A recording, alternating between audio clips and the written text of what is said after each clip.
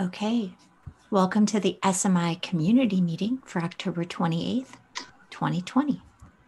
Dropping a link to the notes so that you can take a look and follow along. And we'll get started with, we have a number of items from Michelle who will be joining us shortly. And we have Dhruv, I don't know how to say your name. Can you pronounce that for me? That is Dhruv. Yeah, you pronounced it correctly. Wonderful. Well, Dhruv, since you have an item on the list and are here, you want to tell us what you've got? Yeah, sure. Can I share my screen? Do you need to, or? It's Oh, set to it's allow share screen, but yeah, if you're going to show something 5 minutes or less, this isn't a time for giant demos. We just.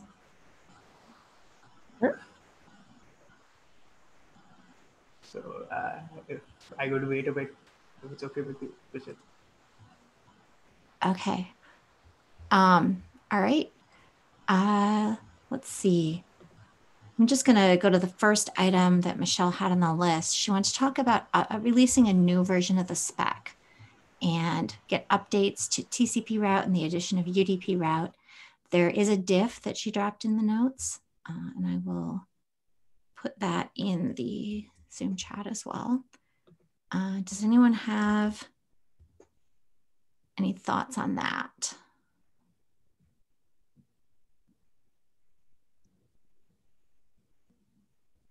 We have our newest spec maintainers, by the way, on the call. Tarun Michael, welcome. Thank you. Hey. So yeah, what are your thoughts? I'll put you on the spot, Michael, and say, what are your thoughts on releasing a new version of the spec with updates for TCP route and the addition of UDP route? Yeah, as I mentioned on Slack, I'm fully supportive. I think we should definitely make sure that the whatever the last pending open issues are, that we can set ourselves a goal, I don't know, next week or whatever, or next time when we meet, that we get that out of the door. Okay. Absolutely. That sounds reasonable. We'll revisit this if Michelle's able to join us. But meanwhile, interesting question around this PR around traffic target needs an LGTM. So that's important to look at. But do we want to make sure we don't have two core maintainers from the same company changing the spec?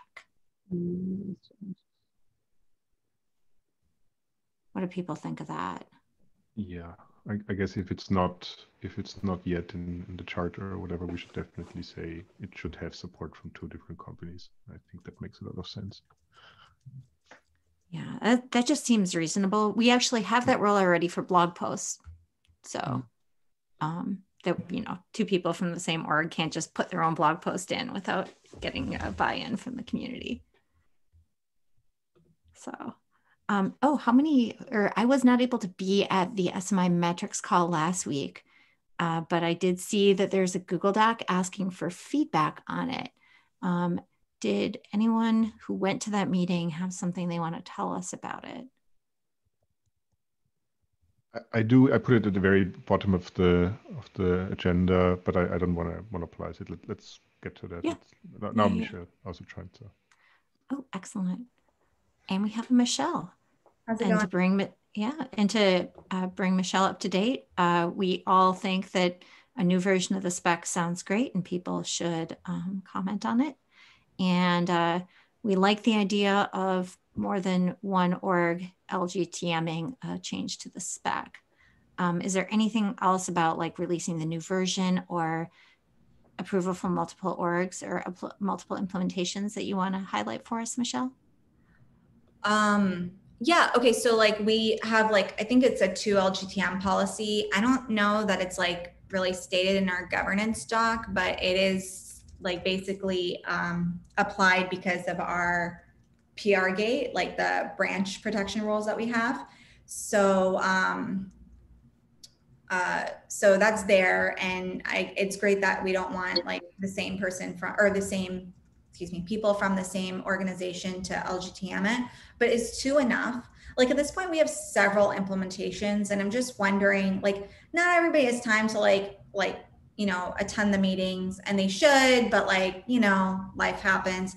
So should we be some other specs, like this is how it's done there, some other specs have chosen to kind of like, they have like a person that's a core maintainer, and that person or set of people kind of goes around to the implementations and has the implementer review that spec change.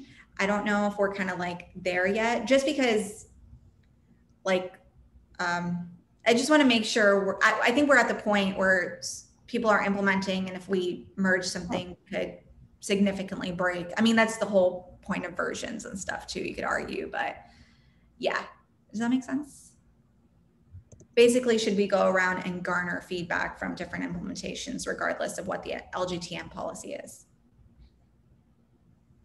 I mean, that seems like a good idea, but then do we make a canonical list of the people who get weigh in on specific spec changes, or like what's, yeah, like how do we implement that? Or do we have like a lazy consensus with a certain amount of period of time and just say like, unless you object within 2 weeks or within a month, this is going to happen, maybe over 2 meetings? I don't know. I think that's definitely. Oh, go ahead. I just support you for the lazy consensus. We just need to make sure that, if it's just one channel, like if we say only Slack or whatever, then, people who might only, I don't know, look at the mailing list or whatever might, or some people might not look at Slack at all and only show up at, or read the Google Docs, the meeting notes. So we need to make sure that, everyone has a fair chance to actually react, and really, given that we meet every 2 weeks, we can't say, until next Monday or whatever. We really need to make sure that we get that full cycle on all different channels. So I don't think we have like a plus one is that. I don't think we have like a mailing list specifically with implementations, people who have implemented. But I wonder if like that is a better way of going, or lazy consensus plus maybe sending out an announcement on this mailing list is a good way to announce like, hey, there's a change and you should review it if you are implementing SMI. Otherwise, it's going to break. And yeah, I'm seeing nods. Is a 2-week time period good for having people review spec changes? Do we want 2 weeks, or do we want to cover the period of at least 2 meetings? Just kind of a technical difficulty or a technical decision, but like if it's kind of a 2-week period, but 1 meeting right in the middle, and you know what I'm saying? Like inclusive of 2 meetings for sure. Or a meeting might be postponed for a week for whatever reason. So yeah, I think 2 meetings makes more sense.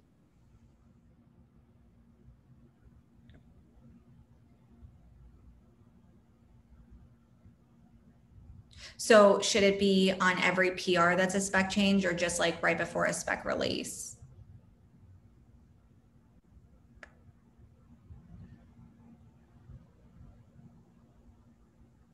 You mean in order to merge a PR that has a spec change? Yeah. Okay. Because I mean, the spec is structured in a way that, there's like working documents. So working documents can go back and forth. So it's okay, I think, for PRs to get merged, as long as once it's merged and people are looking at it, that they, realize, hey, maybe this doesn't work for our implementation, and they could be, have the opportunity to go back and re-review and say, hey, like, I'd like this reverted. Yep. And then the question is, should there be a kind of not a 2-week, but a 2-meeting requirement on changes in a final spec?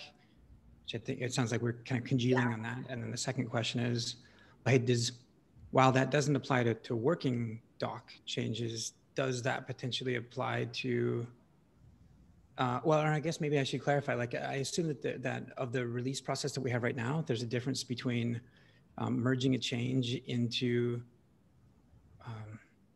guess there's not based on your facial expression. There's merging a change into the master branch, so to speak, like not in the working doc, but in the spec itself. That merging into the spec itself, that's one and the same of making that version to release. Like the act of merging into the spec is in fact a release of that spec. And I was thinking, hey, there might be a difference, like if a release is. Yeah, let me maybe walk us through what this spec release process looks like, and then I think that would help us with this conversation. When we do a spec, oh, go ahead. 1 second. I want to mention we can use here branches, and I think it will do exactly what you want. Like if we have a working branch or a preview branch, everything gets PR'd against that branch, and that branch is at the end validated by 2 people and merged into master, and from there we do the release. Should that work? I think so. I think the only reason we were not for branches was because people wanted historical context for all the all the different APIs, but those live in directories. So in this branch, like the different versions of the APIs would live in their own directories, right? Still? Oh, so the preview branch will be a clone from master, a copy of master, right? Mm-hmm. So we don't change the files in any way. Only the files with working that are in work, only those are changed in that branch. Okay. Makes sense? So we don't change anything, but just the branch that we configure pull request to be opened against. Okay. I'm good with that. I really wish we could get rid of the directories. It's just like people aren't going to need V1 Alpha 1, V1 Alpha 2 over time. I think it's just the fact that we're like moving kind of quickly. But if we have branches for each release, then it'll just be like we could have the directory for the APIs supported, the versions of the APIs supported in those branches. I'm good with the branching release method. Disregard everything else I said. Thurin's like, yes, we will disregard. Thank you. Yeah, I also think the directories can be annoying at some point with all the versioning in there. I proposed branches at the beginning, but yes, there were other arguments then. So, okay. We will have a master seems so outdated. Main branch, which is right now called master. We should have that conversation. But we should have created the issue for it. Perfect. Thank you. Let's just call it main. So we'll have this main branch, previously master branch, and then we'll have like a working branch. And in the working branch, that's where you merge your changes. And then a release basically means that we'll merge that branch into the main branch. Did I capture that correctly?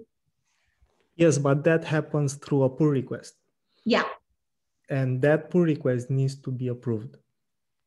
Yeah, that sounds good. Oh, and that's where we could get, oh, go ahead. So for promoting something that's in work to a final release, someone needs to approve that, or 2 people from different companies needs to approve a certain release. I would go even further and to say, like, X many implementations need to approve the actual release. But we can get there. We don't have to do that all in one day. So we need to define governance, right? In that perspective, we need to change the current governance to make room for, I don't know, oversteering committee or something like that. So who wants to write up the doc around who wants to modify the governance doc, and then who wants to define our release process in an MD file.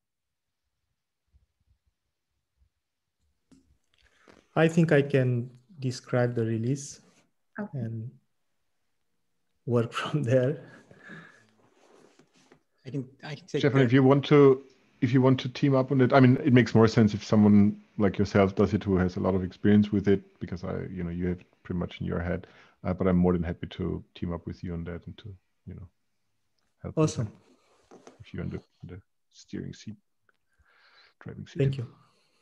All right, there's really loud construction in my building, and I could not hear who Michael was talking to, who he was saying. There's Stefan. Okay, great. Stefan was voluntold. No, he was actually volunteering to do it, and I said I'm helping him.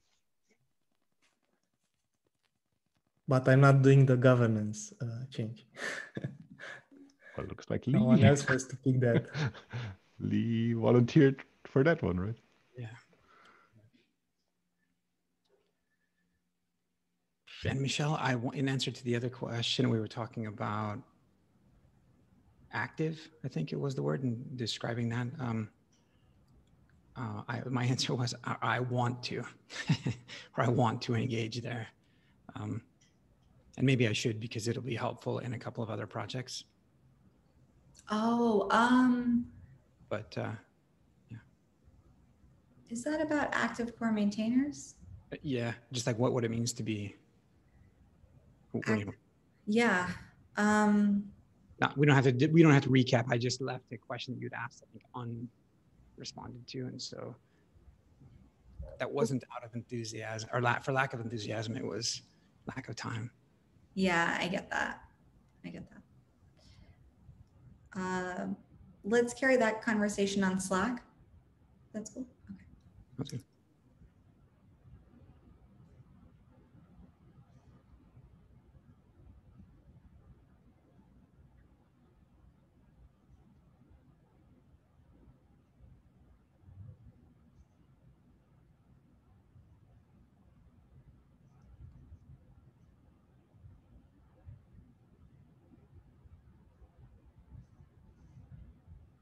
Should I just take the next bullet? Okay, cool. Yeah, go ahead.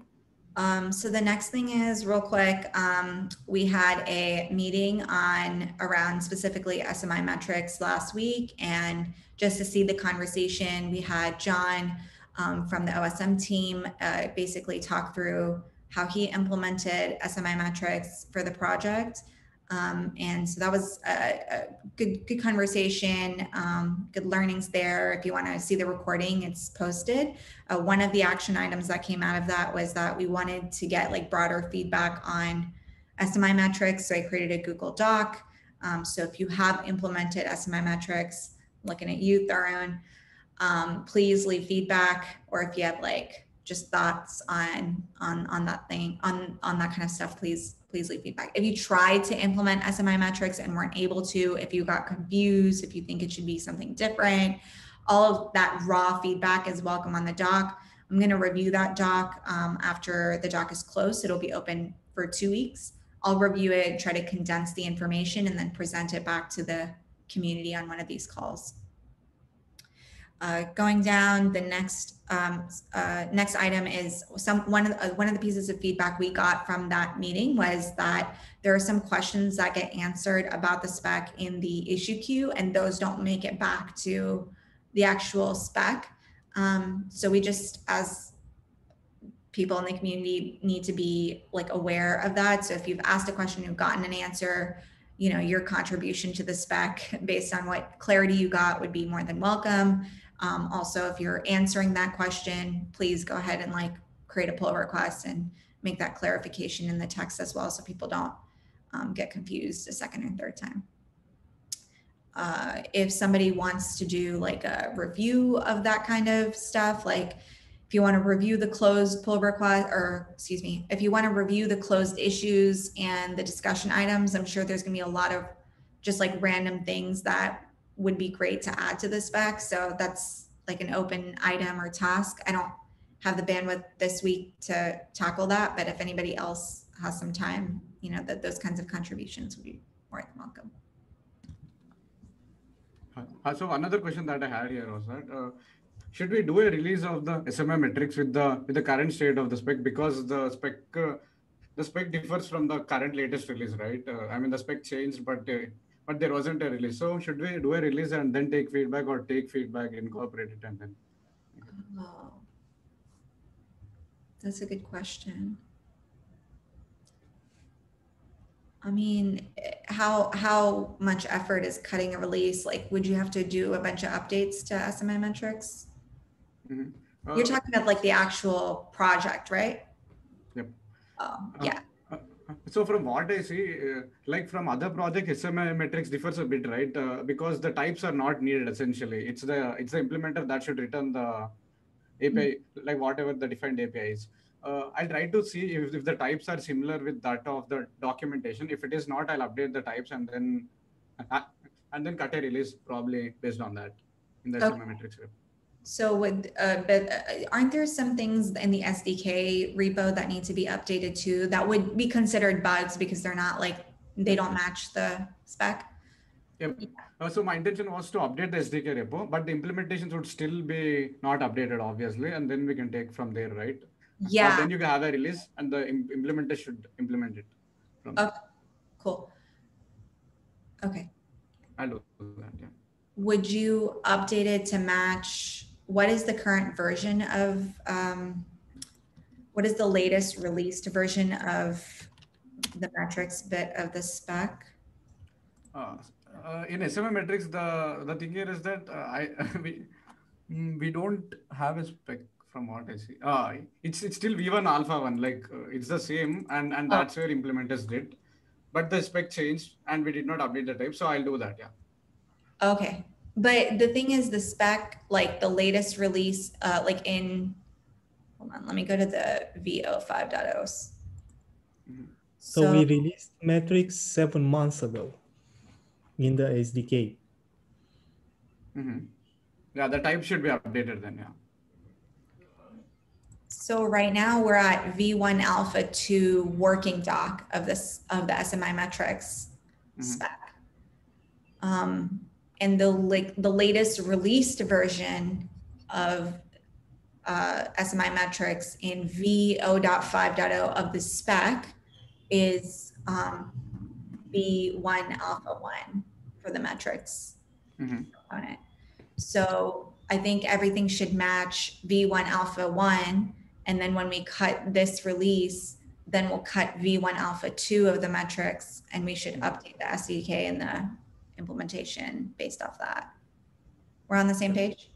Yep. I'll try to update so my takeaway is that I'll update the types and then cut a release of the spec essentially with the types. Then the implementations will have to follow. The other thing that was that there is a slight difference in the versions even in SMI metrics, right? The repo, there are releases in the repo. That is the implementation side of stuff, and then the spec is different there. So I think we should have some documentation probably on how it differs. That sounds good. Yeah, I'll do that. When you say cut a release of the spec, so like we cut a release of the whole spec every time any part of the spec changes. So if you wanted to cut a release of V1 Alpha 2 of the traffic metrics API, then it would be then you'd have to cut VO.6.0 of the actual like whole spec. Okay. Mm-hmm. So I'll raise an issue probably to discuss more on that. First, I'll try to see the SMI metric side of things. Then I'll follow up on what we should do on the SMI spec side. Okay, sounds good. Thanks. Yeah, I think that the synchronization of a new release should come from, so we do a release on the spec itself, but that doesn't change anything, right? People should use our CRDs. So those CRDs are not yet released. We have to implement the SDK for the change and publish the new CRDs. And then when we publish the SDK, that's the final release of our spec. And then we can update our own components like the metrics provider, Istio, and others. That's how the release should work, right? We're on the same page. I mean, that's how we do it now. So I think we should announce a release after we also implement all changes in the SDK. Oh, okay. That's nice and nuanced.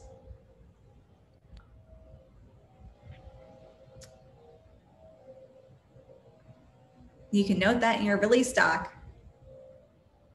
Yes. Okay, cool. All right, next. Hey, so can I share my screen? Yeah. We have 2 minutes left in this meeting, so I think Okay, a yeah, sure. presentation I is will not make going to it. be a long thing. Okay, yeah, sure. I will make it quick. So Layer5 is we were working on running some tests which satisfy the conformance of that particular mesh, right? So we have a working demo of it in mesh itself. I ran a test while the meeting was on to see and how it tests and runs. And currently the test which we have defined over here, we have defined it for 3 particular specs. These are like infant test cases which we have defined. We need to work on that. So we wanted to call for volunteers who could give their input and tell us if certain kind of tests they want to invoke for this report which we are creating on the SMI test. Yeah. Very cool. Can you link to that repo? Yeah, sure. One second. Thank you. Whoa, whoa, whoa.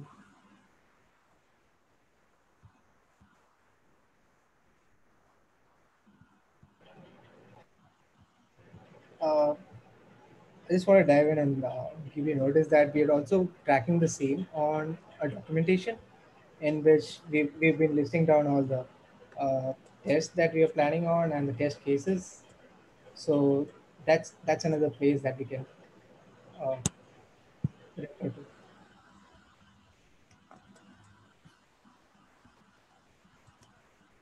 So here are the test sets which we are proposing on and right now thinking of implemented, or some of them are implemented yet, and we would like your input on if any other test set you want to include in this.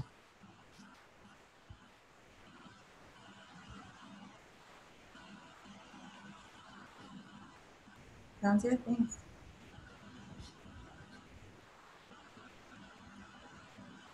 So another component to that, I'll add to this. Some of you have seen this and commented on the tests within here. And we've made call for participation in refining and defining these tests. So we're still looking for that. The demonstration that Drew was just showing is that of OSM and it running through a few different tests and whether or not and what the results of those are. I wouldn't read too much into the results because there's only so many tests to find. We want to make sure that that each implementation is reviewing these. And so there's kind of a call for 3 things. One is review of tests and the addition of tests. 2 is we've talked in the past about conformance or compliance versus capability, acknowledging that not all implementations intend to fully implement all specs. So there's an open question about the philosophy of whether or not a given mesh should be considered out of compliance if it never intends to be fully capable. It's a good discussion for that doc. And then the last call here is for a service mesh maintainer to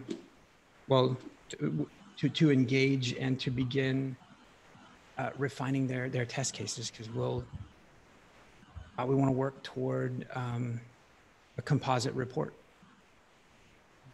So those teams that have some time, don't everyone jump in at once, because the crew here couldn't take it. But anyone who'd like to get there, make sure that the mesh that they represent is well represented in terms of conformance.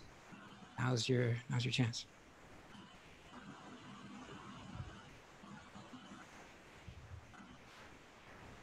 Sounds good. This is all really cool work. I know we're over, but is there a dedicated meeting for the conformance related stuff? I feel like it always gets kind of thrown in as a stand-up thing. And I don't know if like everybody's going to go and like, rush to write test cases.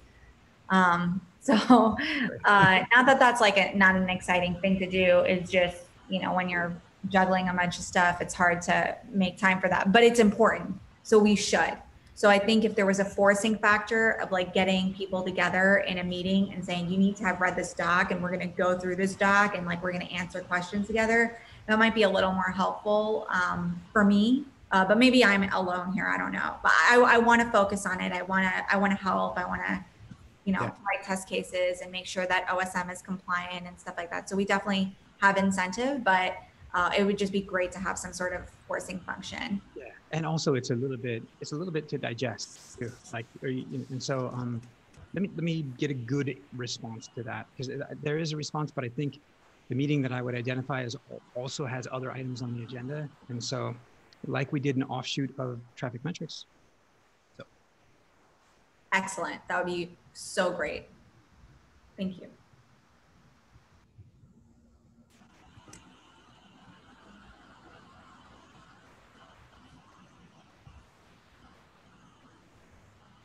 I don't know who's moderating, but I think somebody needs to tell us that we can go. Well, I think technically you're moderating, but of course that's why I was like, take us through our topics. But I think, yes, we are at our time. We're over time. So I am going to bump those last couple of topics to the next meeting, and I will hassle people on Slack for, assignments. And Michelle is smiling, but honestly, Michelle, you did a fantastic job because you were taking us through the exact topics we need to talk about. The unintentional moderator. Love it. Cool. All right. It was great. Thank you, folks. Thank Take you. care. Bye. Bye.